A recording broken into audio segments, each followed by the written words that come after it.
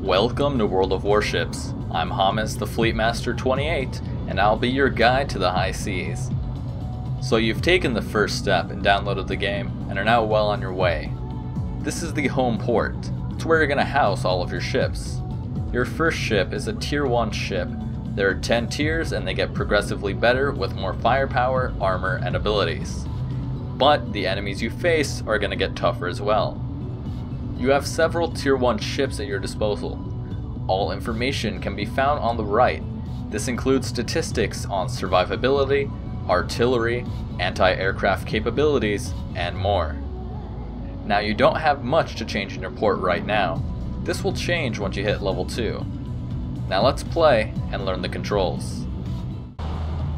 This is your ship queue. This shows how many ships within your current tier are looking for a game.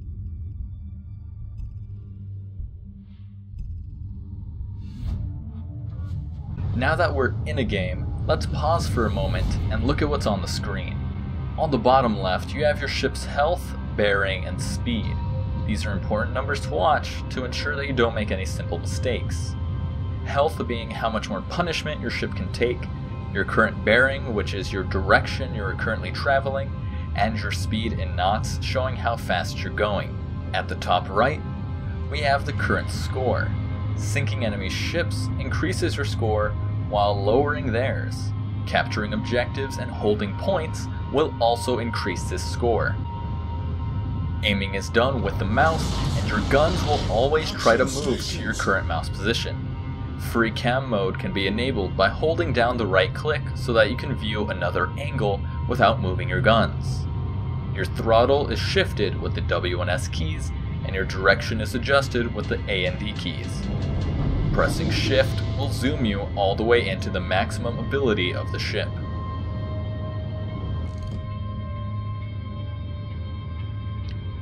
Down at the bottom, you will notice that it says AP. That is your shell type. Most ships allow you to choose between AP, armor piercing, and HE, high explosive. This ship only has access to armor piercing shells, along with 2 frontal cannons. For maximum efficiency, you're going to want to shoot ships that are showing you their broadside. This means that they are showing their entire length to you.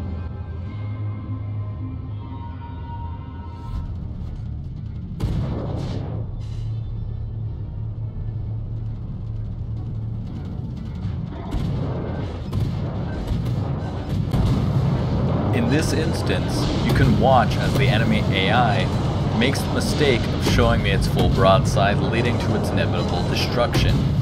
You never want to show the enemy your broadside, as that provides the largest surface area that you can hit. In this next engagement, you can see that I'm able to land most, if not all, of my shots because I'm able to hit their broadside. At such close quarters, it's near impossible that I'm going to miss. At much longer ranges, you have to take into account the distance to your target and the speed that your rounds can travel, because you're more than likely going to overshoot or undershoot the target unless you're at such close range. You can see here just how I'm able to overtake him by going behind and using that to my advantage. Most ships cannot turn their guns fast enough if your guns are trained on them first.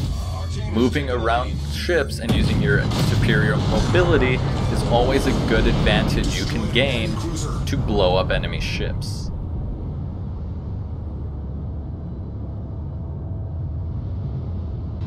So great news, we've won the battle, and from here you're given a number of statistics, the amount of credits you receive, the amount of ship experience you receive, and the amount of convertible XP. That convertible XP, pretty sure I'm saying it wrong, lets you upgrade and buy modules for ships other than the ones you have just used.